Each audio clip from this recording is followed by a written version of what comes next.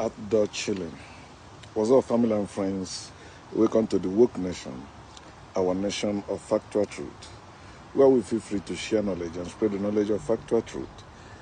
And personally, I encourage you to enjoy your life. I want to share what I titled briefly, Who Are You? The reason why I want to share this because I have heard many theists asking me this question. When I say I'm not spiritual, when I'm saying I'm no longer a Christian, I'm no longer a believer. So they always ask me, then who are you? If you say you are not a Christian, that's the wrong question to ask me. Because when you're talking about titles or maybe religion or spirituality or like belonging to a religion, it don't supposed to be who are you, it's supposed to be what are you. Because a Christian is not who, a Muslim is not who, a spiritual person is not who, they are what? Because they are converted. They are not human beings. They have been converted, so they are what? They are property of their enslavers. You are a Christian because Christians enslave you. You are a Muslim because Muslims enslave you. You say you are a Jew because Jewish people enslave you. So you're supposed to know who you are. If you know who you are, you won't belong to any form of religion. You won't say you are a Christian. You won't say you are a Muslim. You won't say you are a Jew. You won't say you are spiritual. You will know who you are, that you are a human being. You are powerful. They don't want you to know about yourself because they don't know you. They are confused about you. That's why they converted you by force.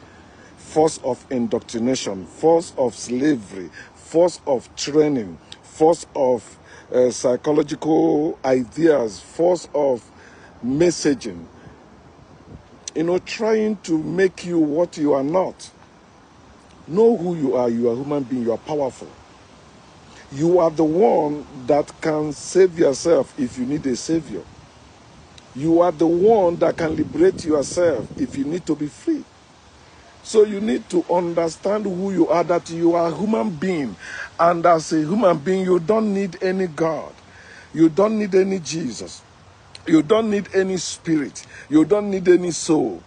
All you need is you. You are in this world, this beautiful world of ours, that no God has power over us. We are the ones that matters. We are the ones that does things. Especially we Africans, we need to wake up.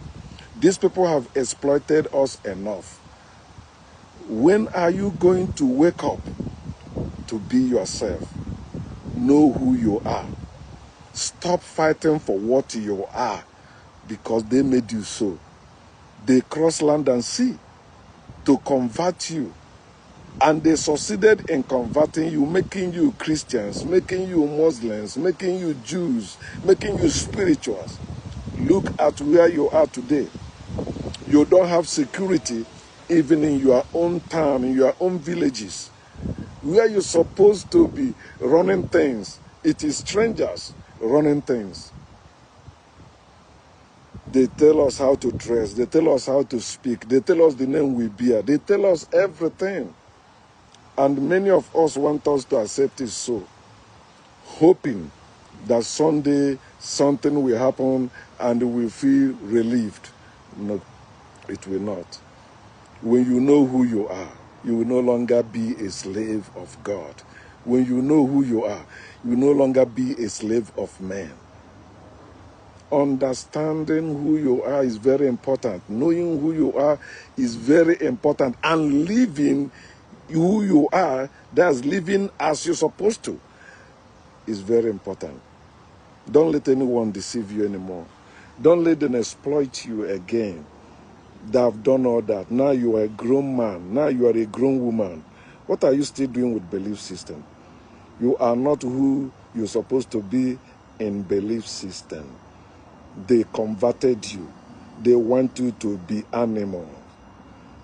That's why you see they so much miseducated us that many of us believe that we share DNA with animals, even black people, because we don't know ourselves.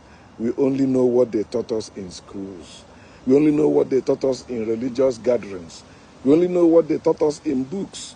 But we have brain. No matter what they have made you, you are above them all.